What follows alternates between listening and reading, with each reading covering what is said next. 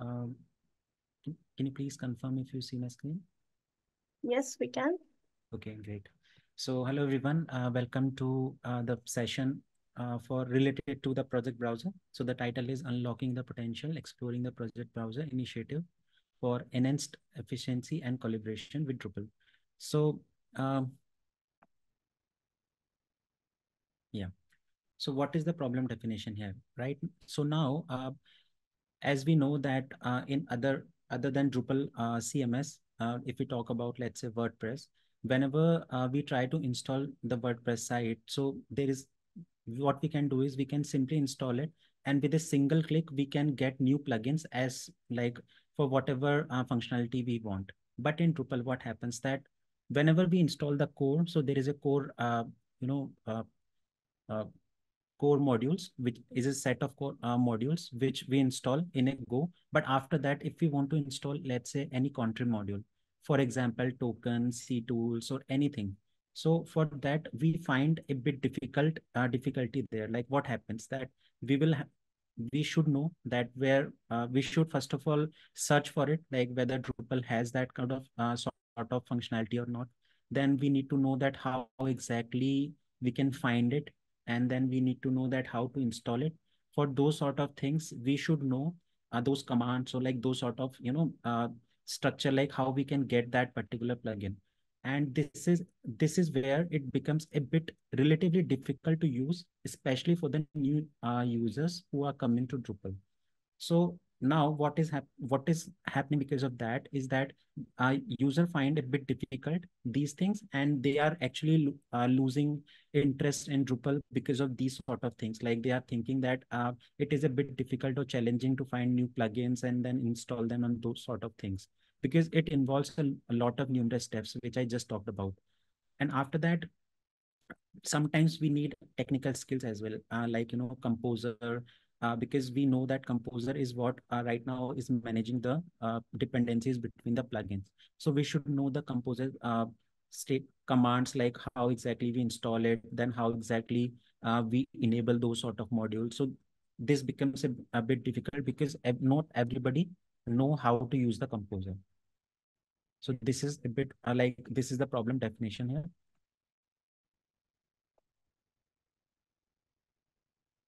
Okay. And what is our goal? Goal is to simplify that. We want to give users such an experience that the process of finding and installing the module becomes easier.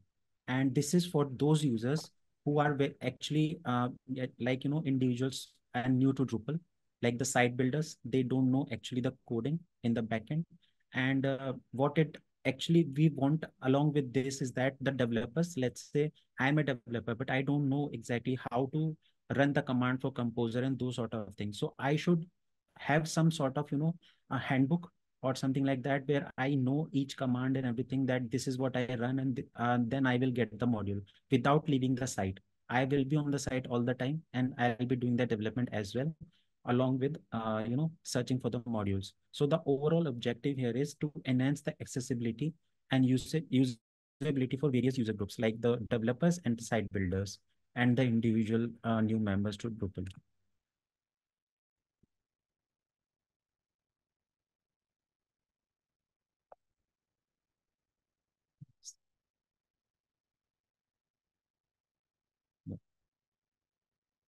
Yeah. So currently, so this was the initiative, and from few years, a set of people, and basically they are working towards developing this thing, and we call it a project browser. So right now, it's a contributed module, and we need to install it in the system for now, but it will become a part of Drupal in future. So what will happen that as soon as we install the Drupal code, it will automatically be there in the Drupal code base, but right now we have to install it. So what happens after that? The module is installed, and we will get a new tab called browse just next to, in the extend section. So there is an extend section we see in the admin toolbar. From where we install the modules, we click on it, and we will see the browse tab as well. I will show everything to you, like on the site as well. For now, I'm just explaining. And there we will get a UI to explore in the Drupal.org module word. So we will get each and every module which is there in the Drupal.org in the real time, because so there is a API which is getting called in the backend, which will get all the modules in the real time, and then we can actually see the commands how to install it, or if we want to install it also, we can install it.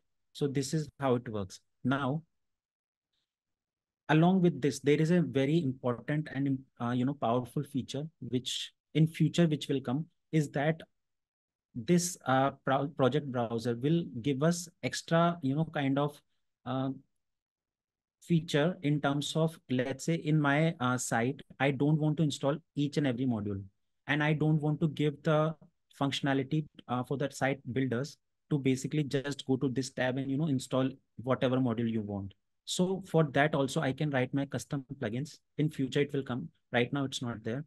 So we can craft a custom plugins, and that what it will give us, that we can simply kind of remove some sort of modules, that these sort of modules I don't never want to be installed on my site, and those sort of things. So I can personalize as well as per my site. So that feature will come in future, because Drupal.org is a wide site, and there can be any module which can be listed in my site, and there is a security risk as well there. So because a lot of different sort of modules will be there, somebody can install any module, and it can create problem sometimes. So this is a feature which will come in future.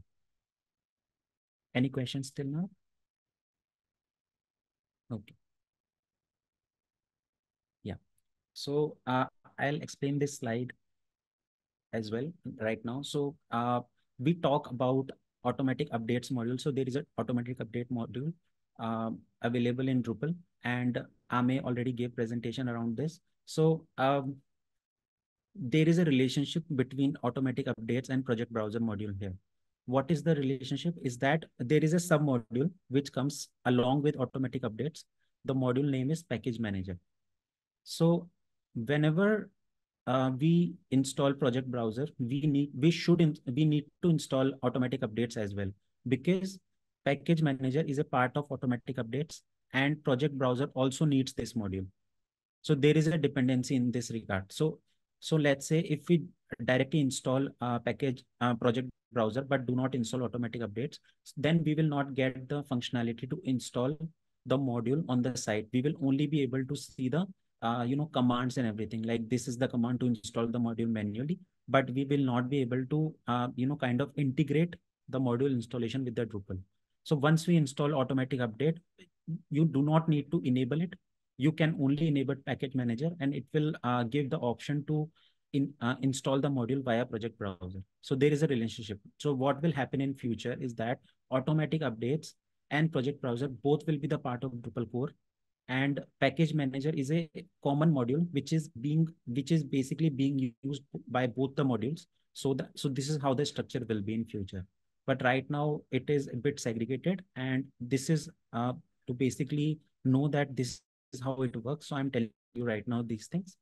And in the absence of package manager, as I already mentioned, that user will be only able to see the instructions, this is how the module can be installed via composer, but they cannot perform the actual updates there. Yeah. So it's time for demo now.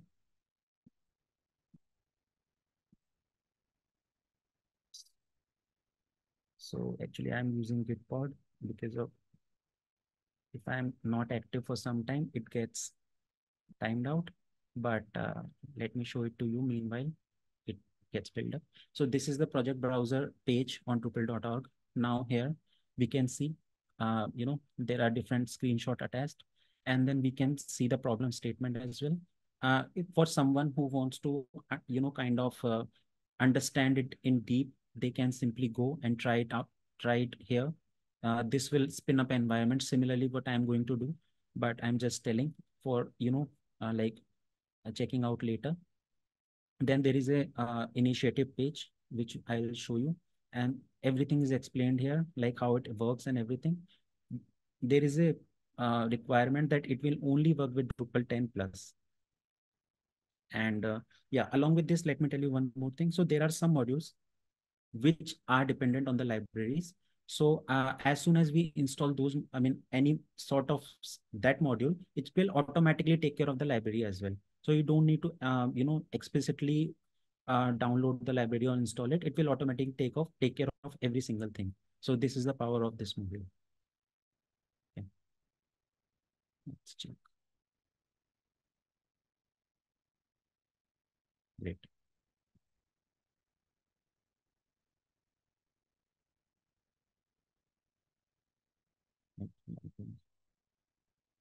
Install it as well.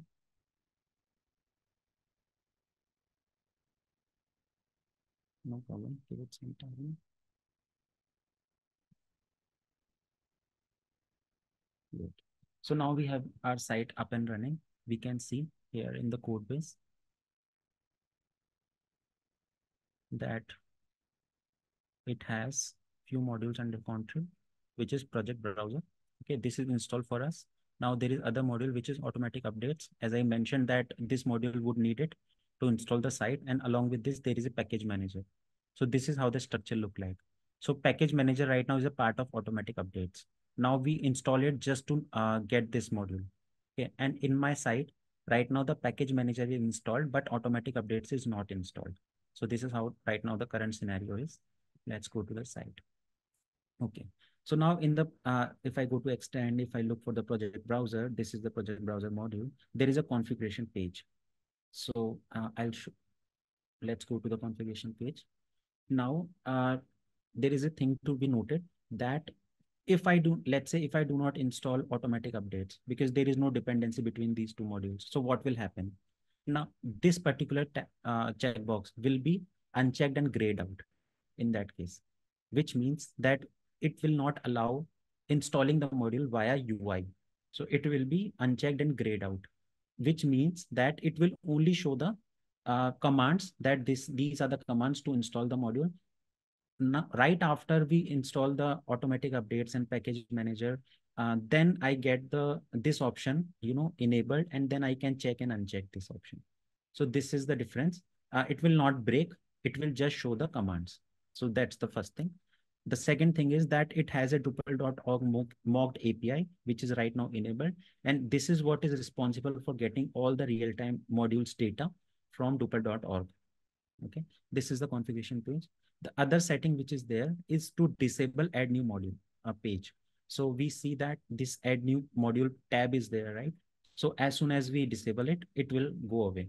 So what happens that, let's say we don't want user to install new module from this page. We only want install user to install all the modules from browse page. So we would definitely want this to go away, right?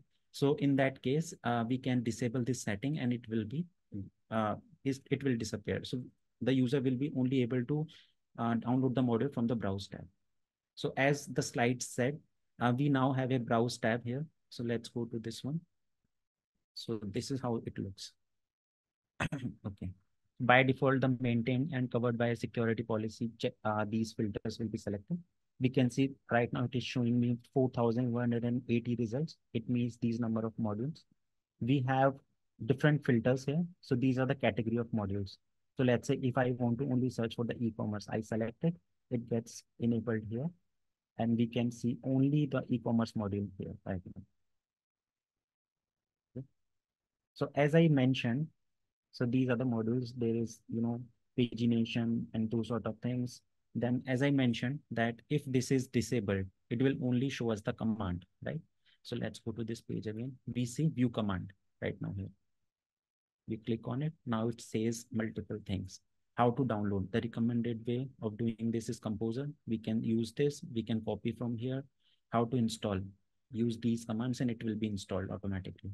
So this is how it tells us. Now I don't have to leave this my site to go to Drupal.org or anywhere. I can simply use these commands and install my site, right? Similarly, let's say if I enable this. So this view command gets changed to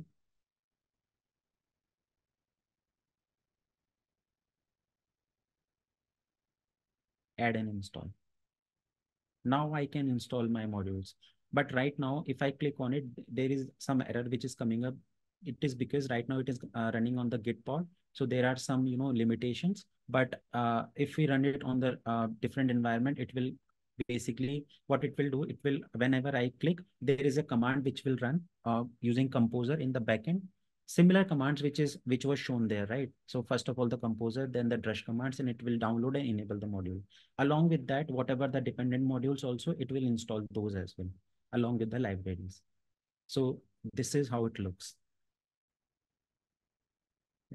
And in the last, as I mentioned, the package manager module needs to be installed.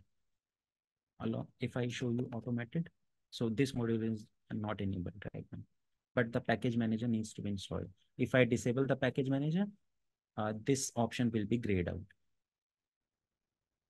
So this is in general about package manager and the module.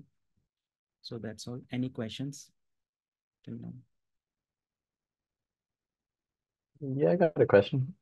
Thanks for that, Gaurav. So it was really cool. Is there any plan to also support adding patches for particular modules? I think right now I did not see anything related to patches here, Mm. but yeah, I need to check It like if is they for the plan. stable release actually. Yeah, Yes, so patches Yeah. will need to be manually added. Like you manually need to added. do it separately. Okay, cool. And it is actually right now it's in testing phase, so there might be some issues, but like multiple sites are using this also, like 300 plus sites are using it. So, but patches Just to are add, just to add to it, like it uses Composer by default. So if you click on add install, the module will be installed via Composer. So you can extend the Composer and like do whatever you changes you want to do. And secondly, it also lets you create a plugin for, I think Gaurav mentioned it, but I just wanted to stress that it also lets you create a new plugin for uh, the project browser. So you can restrict access. You can like do a lot of changes there. So yeah, you can only allow some categories to be filtered. So that also restrictions you can put.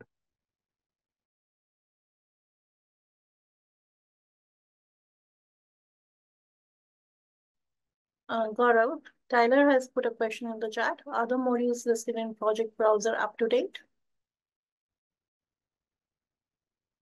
yes. So the modules which we are getting are up to date and to their latest stable release.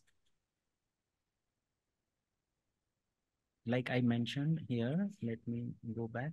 So there are only two filters by which the modules are getting, maintained, currently actively maintained and covered by a security policy. So it means the latest stable release will be there. I have a question. So this module allows you to install other module, but if there's like a security release that comes out, would it allow you to upgrade it to the new version? So basically, this is what where the automatic updates module will come into picture. So those two modules, they. So I think that will happen via automatic updates. Uh, we can install the latest update via that module. So I mean, this is a set of features which will come, which will be basically covering via automatic updates and this project browser. So both the things will be working together.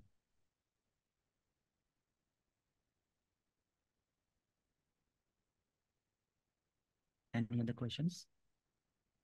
Thanks, Simon. Also had a question in chat. There's a question from Sai in chat. Do you use this if you're a developer? Does it make it faster? Most of the time spent choosing modules is looking through code, but I don't see quick access to review the code of a module. Would you use this if you're a developer? That's the main question. So basically, let's say if I am a developer, from my perspective, sometimes we are not aware that like what all modules are available for, let's say just for for anything, let's say accessibility. So I don't know like what all modules are there. So at least I'll be able to, list out all the modules. Okay, these are the modules I can look into. And then after that, I can simply go from here to the modules, detail page, and I can see like this is the code and everything. So definitely I will use it because it will give me more flexibility in terms of getting about modules in general, all the modules, and then it definitely gives me all the steps, from here only I can install it, from here I can see the commands. So definitely it has a good impact for sure. Thanks, Gaurav. I think I have a question. I have another answer to this side. I think this initiative and this module is mainly to help with one of the biggest issues that everybody says with Drupal is the cost of entry, the entry barrier. So I think this module will help with that.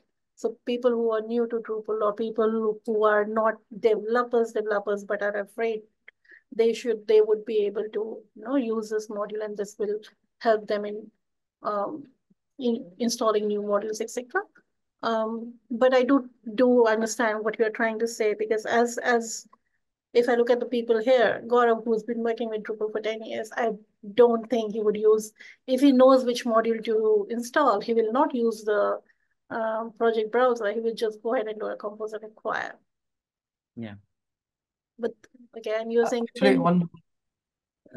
Yeah. sorry, I'm just reading out his comments in the chat. Today, I looked at three themes which are modules, and I had to look at the code, and none of them were appropriate. Totally valid. But then you don't want the code in prod, so you have to remove it before deploying it. Yeah. Helps them to more quickly install crap that makes their site bloated. Yeah. Actually, there's another group of people who are still using the WordPress because of these things only. I can say it would be very useful for those kind of group of person who are managing site themselves without looking into the server itself. They just want site hosted somewhere, and they can easily manage using the plugins, modules, etc. Totally. So I think this is the counterpart of WordPress plugin installer. And totally agree with it. This is not a tool for seasoned developers. That's pretty clear. Yeah. It's more a tool for newbies or people who are trying to try their hand on Drupal. Yeah, it is more about Drupal as a CMS, not as a framework, or that we are used to saying that Drupal is not just a CMS. But yeah, if you talk about CMS, it is very useful, and it should be available to those person who are using Drupal as a CMS only. So they need a module or any customization in their site. They can easily search plugins here and do that. It's really hard for a non-technical person to look into Drupal.org and figure out something and install the module manually. I have a question, like, is there a way to restrict the modules that you see? So if I just Yeah. wanted to allow people to install, strict set of Yes. modules, do that? Yeah. So there will be, Shivan. So there will be a plugin system which will be there. We can create our custom plugins to restrict users to see set of modules, and even we can do different sort of things, like maybe I think introduce different sort of filters or those sort of things as well. But right now the roadmap is not so it's there, but it's not clear right now what all is going to happen.